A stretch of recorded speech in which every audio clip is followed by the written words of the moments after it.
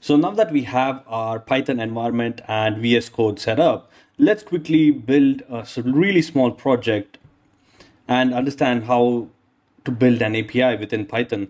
Now, why are we even learning about APIs in Python? Because as a data scientist or as a general software developer, building an API is one of those fundamentals that is needed so that whatever work that you're doing is much more accessible to the public or even internally within your team. So imagine you build a data science model and you want to use that in production. Now, of course, there are various services that allow you to do that instantly, but it's very, very important, especially if you're a one-person team, to know how to optimize on pricing and test something really, really quickly. That's where building these APIs, putting them in a Docker container, hosting them up in various cloud services is really, really handy skill. And one of the fundamental skills that is needed in today's data science and software world, because writing software, building a data science model is really easy nowadays because of ChatGPT, GitHub Copilot, and other tools like those. Where we want to build our skills is how to bring all these tools together so that we have something that is usable and useful to other people. So let's quickly come into this website called FastAPI. Now, FastAPI is one of those packages which makes building APIs in Python really, really straightforward and easy. It used to be dominated by this tool called Flask, but nowadays FastAPI is really, really quick in terms of getting us up and started. So if I come into the installation section, we have this installation command, which is pip install FastAPI. Now we haven't covered what pip is. So pip is a package manager, if you will. So many people out there build libraries and release them out for public to use. Right, so there are open source, closed source, and other libraries that people build. And one such library is this FastAPI. And a way to get access to FastAPI is using this command called pip, which is a package manager, Python package manager.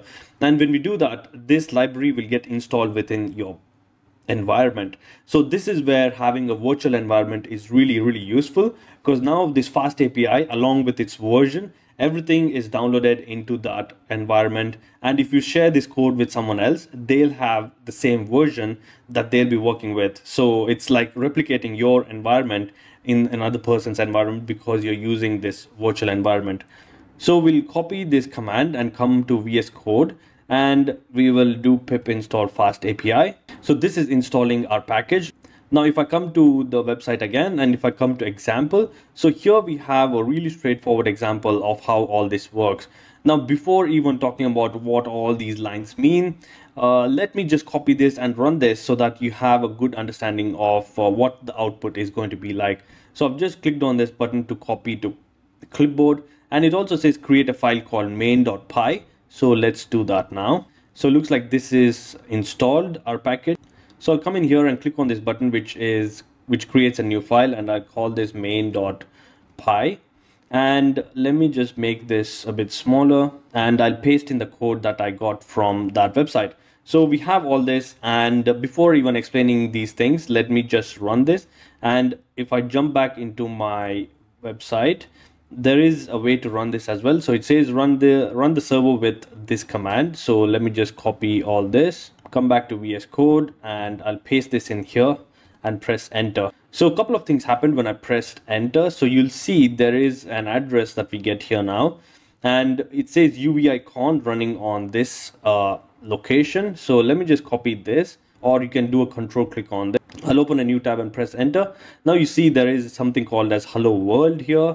So looks like it's working. Now I can come in here to stop this server from running. I'll press Control C. So that should shut down our application, right? It says shutting down, and it does the shutdown.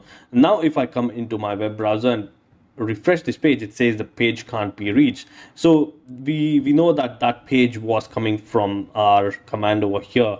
So let me just run this again. So now I've started my server again, and if I come to my browser, refresh this page, we see hello world, and you'll see here that hello world is coming from this section over here, and this is our root. And we'll talk about all these things in a bit. There's also something else I can try. There is also item ID that we can pass to this URL. So let me just copy this. So it is /items. I can do /items and 1. So we see we get some other output saying item ID is 1 and Q is null, right? So if you got this far, so congratulations, you've just built a simple API. Even though we don't understand all the bits and pieces of this API, soon this will all make sense.